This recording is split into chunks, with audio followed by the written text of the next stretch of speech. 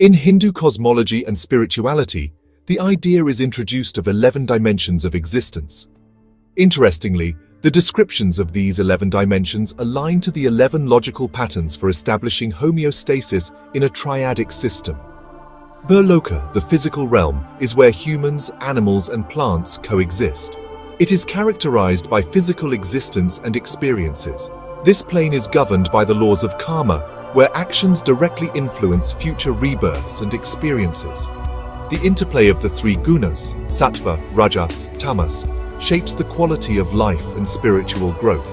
Maintaining balance in Bhū-loka is crucial for sustaining life and promoting spiritual evolution. Bhū-loka thrives on the coexistence and balance of humans, animals, and plants.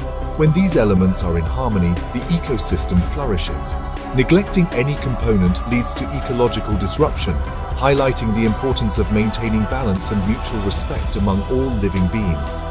Bhū-loka is the realm of spirits and celestial beings, situated between the earthly plane and the heavens. This dimension is inhabited by semi-divine beings and ancestral spirits. It serves as a transitional space where spirits reside before ascending to higher planes or returning to Bhū-loka for rebirth. Positive actions and rituals performed by beings in Bhū-loka influence both the earthly and heavenly realms, maintaining cosmic balance and harmony. Bhū-loka underscores the significance of reinforcement through positive actions.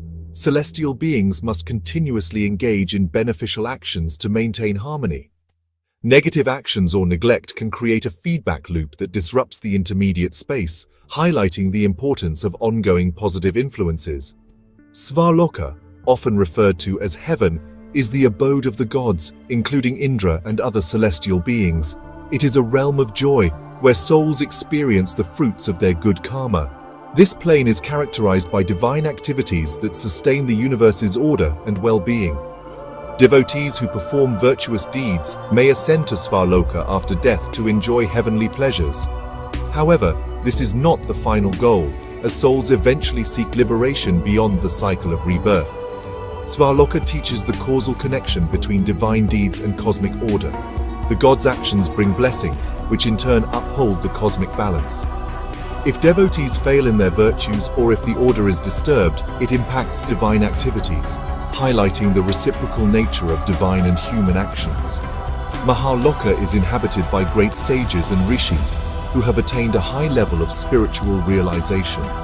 It is a plane of deep meditation and spiritual practice. The sages in Loka possess profound knowledge and engage in activities that sustain and propagate Dharma, cosmic law. This realm serves as a bridge between the physical and higher spiritual planes, where sages continually seek and share divine wisdom, contributing to the universe's spiritual evolution. Loka emphasizes the non-linear and retrospective nature of spiritual growth. Sages' practices lead to knowledge, which must be shared to sustain spiritual practices. Neglecting knowledge or teaching causes a decline in spirituality, showing the importance of continuous learning and dissemination of wisdom. Janaloka is the realm of enlightened beings who have achieved a high state of spiritual knowledge and purity. These beings possess a deep understanding of the universe and the principles governing it. In Janaloka, souls are dedicated to the pursuit and dissemination of spiritual knowledge, supporting each other in their quests for higher truths. This plane represents a community of spiritual seekers and teachers who work collectively towards greater enlightenment. Janaloka highlights the inclusive nature of wisdom and enlightenment. Enlightened beings continuously share knowledge, fostering collective spiritual growth. The absence of either wisdom or enlightenment halts progress, emphasizing the need for a balanced and inclusive approach to spiritual development. Satya-loka is the realm of ascetics and yogis who practice intense austerities, tapas, to attain spiritual power and enlightenment. It is characterized by rigorous discipline and self-control. Inhabitants of Satya-loka are engaged in deep meditation and penance, seeking to transcend physical limitations and achieve higher states of consciousness. This realm reflects the dedication and perseverance required to progress on the spiritual path, emphasizing the importance of physical, mental, and spiritual discipline. Satya-loka underscores the conjoined nature of physical discipline, austerity, and spiritual growth. These elements must work together to maintain the realm's integrity. Neglecting any part disrupts the entire process, highlighting the importance of a holistic approach to austerity and spiritual practice. Satya-loka, also known as Brahma-loka, is the highest plane of existence within the material universe. It is the abode of Lord Brahma, the creator god. This realm is characterized by truth, purity, and ultimate knowledge. Souls in Satya-loka have achieved the pinnacle of spiritual evolution within the material world and are on the threshold of liberation, moksha.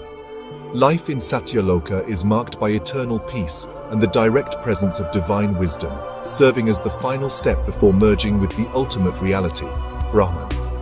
Satya-loka represents the harmonic balance of truth, divine knowledge, and liberation. Each element supports and enhances the others, creating a state of perfect harmony. The absence of any disrupts this balance, underscoring the necessity of maintaining all aspects to achieve spiritual perfection. Vitala is the first of the subterranean planes. It is inhabited by powerful beings who possess great mystical abilities and enjoy material wealth and sensual pleasures.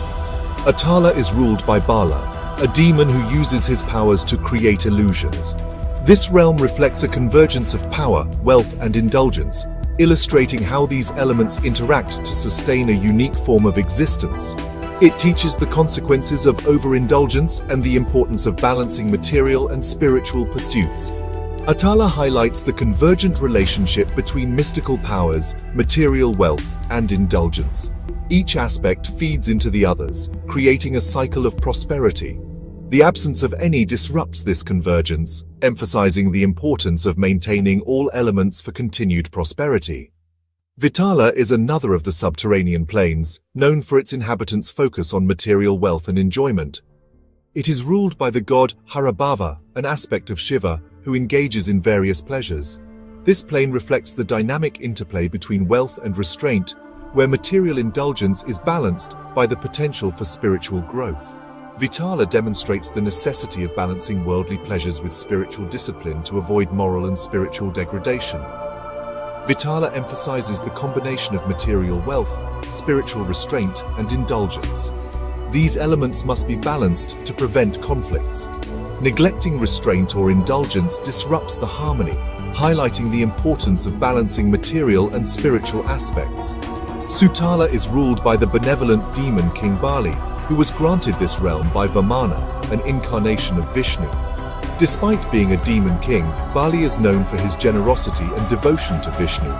Satala is characterized by great material wealth, spiritual merit, and benevolent leadership. It illustrates how material prosperity can coexist with spiritual virtue and benevolence, promoting a harmonious and prosperous society. Satala underscores the association between benevolence, material wealth, and spiritual merit. Each element supports and enhances the others, creating a balanced and prosperous realm. Disassociating any part leads to decline, highlighting the importance of maintaining this interconnectedness. Vitala, the lowest of the subterranean planes, is inhabited by Nagas, serpent beings, and other powerful entities. It is known for its immense wealth and mystical treasures. The inhabitants of Vitala possess great physical strength and mystical abilities. This plane represents the integration of various forms of power and knowledge necessary to maintain its unique existence. Vitala teaches the importance of integrating different strengths and abilities to sustain a cohesive and powerful society. Vitala emphasizes the integration of physical prowess, mystical abilities, and mystical power. These elements must be harmoniously integrated to maintain the realm's strength. The absence or neglect of any leads to disintegration, highlighting the necessity of preserving all aspects for continued potency and stability. By contextualizing each dimension with integrated insights and traditional explanations, we gain a deeper understanding of the interconnected and balanced nature of these realms in Hindu cosmology. Each dimension highlights specific aspects of spiritual and material existence, emphasizing the importance of maintaining harmony and balance across all levels of existence.